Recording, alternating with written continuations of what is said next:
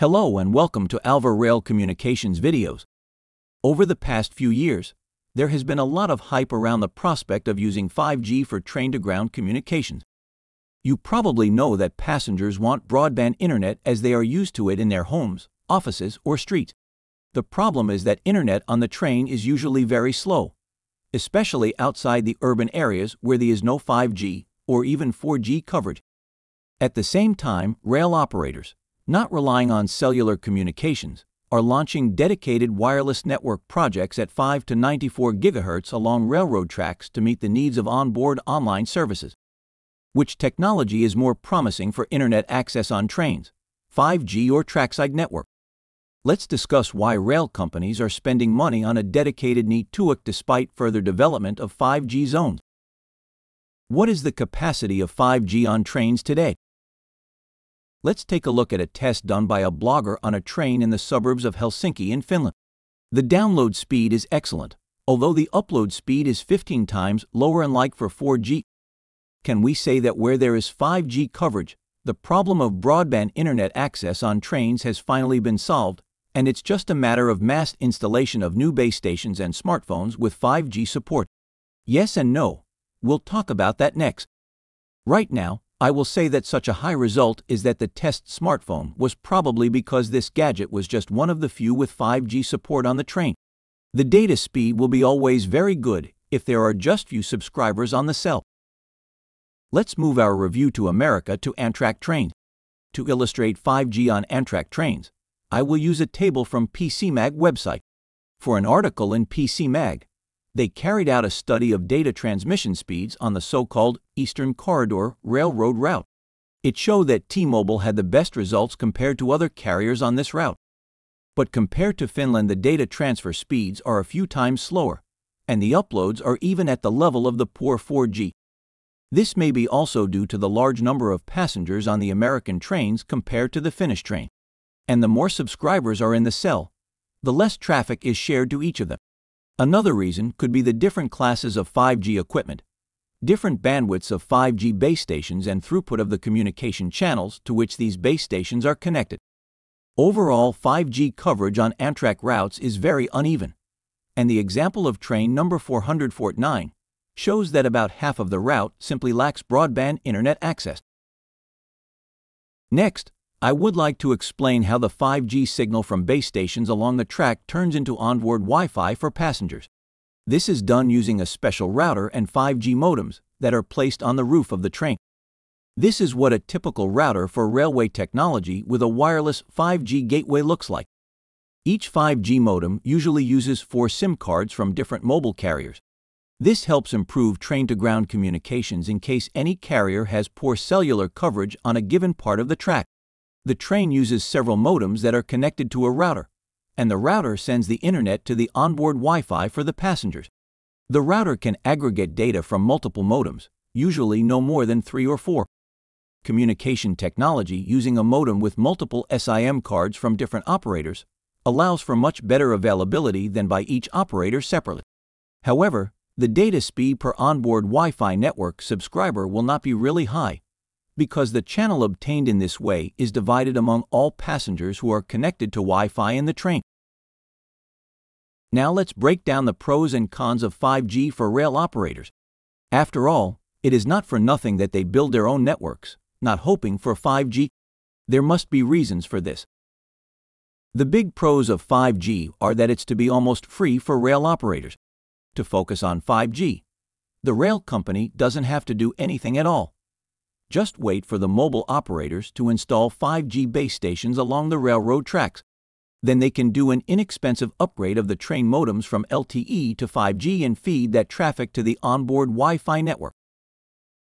The first weak point of this 5G train ground strategy is you'll have to wait a long time for 5G coverage everywhere. Especially it's true for long-distance rail routes and through non-populated areas. Mobile operators can count their money just as well as rail operators. Therefore, practice shows why 5G equipment along the railroad only appears on very popular and relatively short routes.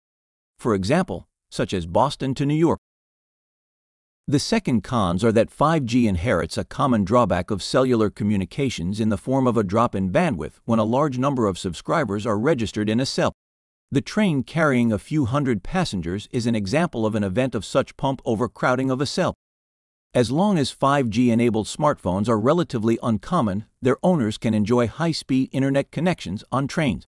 But when all passengers will have such gadgets, the capacity of the base station channel will be expanded to all devices and the connection speed is expected to drop.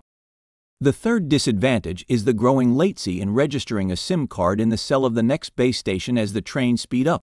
Accordingly, the internet connection of any onboard subscriber will drop. At train speeds of 100 kilometers per hour, the drop in connection quality will be about 30% compared to when the train is standing still. It can be expected that for high-speed trains moving at 250 to 400 kilometers per hour, the quality of 5G communication will be worse. The fourth 5G train-ground connectivity drawback is the asymmetrical nature of 5G communication when the download speed of all operators is about 20 times higher than the upload speed. This disadvantage is especially difficult to eliminate in trains because of the physics of the process. And here's why. The base station has a powerful transmitter, so the signal can be modulated to a broadband 5G connection. The user's smartphone's transmitter, on the other hand, is low-powered and, in addition, operates from inside the metal body of the rail car. So, a simpler modulation scheme is forced, usually 4G to 3G, to allow the base station to receive a weak signal from the subscriber. The outage for remote video surveillance is unacceptable in today's world, which is full of potential hazards, and 5G's upload capabilities are quite weak to transmit video from onboard HD cameras. It is not surprising that rail operators are considering dedicated wireless network designs that do not depend on cellular coverage along the tracks and have symmetrical download and upload. Now, I'll tell you how the alternative to 5G works. This is the construction of a dedicated wireless network with broadband access to the carrier's data center and then to the internet. The British regulatory body Ofcom recommends having a train-to-ground link of at least 1 gigabit, preferably 2 to 3 gigabits. With a millimeter wave network, not only can these recommended values be achieved, but they can easily be surpassed. Now about what dedicated carrier networks are. In terms of their architecture, they are almost identical for different equipment vendors, differing mainly in the frequency range and equipment characteristics in terms of radio design and communication capacity. In general, they are similar to the 5G architecture with the exception that there is only one operator and the channel only works with the train equipment. Passengers' gadgets cannot pick up the signal because it has a special frequency and modulation. The transceivers are installed forward and backward in the train, and thus avoid degradation of communication quality and obtain almost zero latency. Toward the end of our video, I will show you how the dedicated network works using ELVA radio terminals. The radios operate in the millimeter wave range at 76 GHz. The bandwidth per train on our equipment is up to 10 gigabits per second, with symmetrical download and unload traffic. In the left photo, you see the base station, and on the right what the train rooftop radio looks like. Next, I want to show a short video on how the Trackside network is installed using the ELVA wireless equipment. The 76 GHz base stations are installed at a distance of 2 kilometers from each other on straight sections of track and are connected to the rail operator's optical backbone. For curved sections, the distance between base stations is determined by the direct line of sight between the base station and the train rooftop radio. The base stations are then adjusted so that they face the middle of the track at the correct height. To make sure that everything works well, a test is carried out with a dressine that drives along the base stations and adjusts the alignment if necessary. This dressine simulates a train with the rooftop radios installed. Then the train with installed radios moves along base stations on high speed and the wireless connection is checked. Our equipment allows us to transmission of outdoor traffic of more than 10 gigabits per second. That's enough for 200 remote surveillance cameras to work onboard and for passengers to enjoy the broadband internet. If you want to learn more about ELVA wireless equipment for 10 gigabit train-to-earth communication, I recommend following the link to ELVA website in the description of this video. Thanks for watching.